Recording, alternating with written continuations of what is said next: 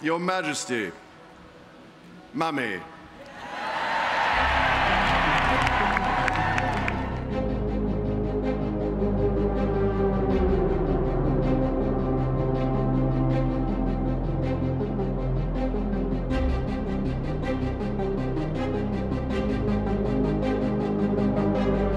A horse rider, broadcaster, fashion icon, and the longest-serving monarch in the history of the United Kingdom. No one had a resume like Queen Elizabeth II did. But even remarkable lives must end someday.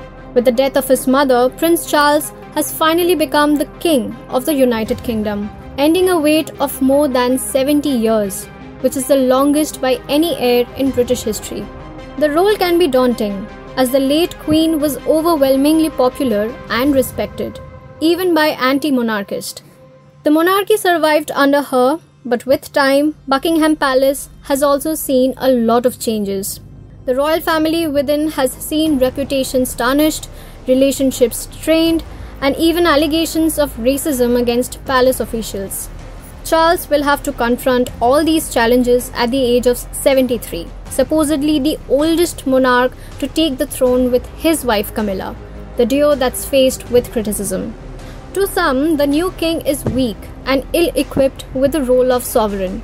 He has often been ridiculed for obsessing over climate change and had been long associated with his failed marriage with the late Princess Diana.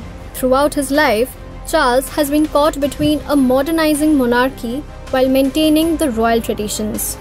And that tension has been seen through the lives of his own sons.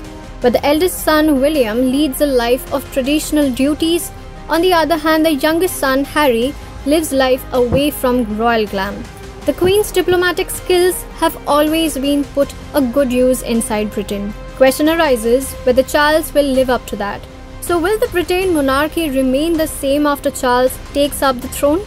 Well, there's already a growing signs of discontent within the Commonwealth of Nations that retained the Queen as their head of state. Will the absence of her affection and admiration be a huge difference now? Or the bigger question, if I may ask, how long will the United Kingdom monarchy will last? Windsor Castle is barely 20 miles away. So if we cheer loudly enough, she might just hear us. So let's all join together.